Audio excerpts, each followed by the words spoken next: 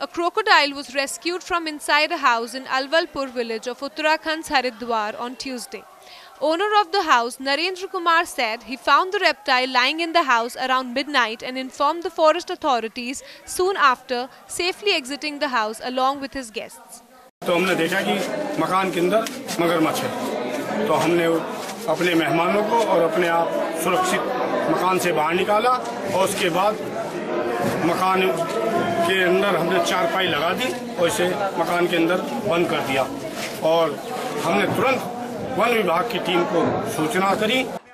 The locals said due to heavy downpour, water bodies around the village were overflowing and crocodile might have entered the village in the spillage in the area.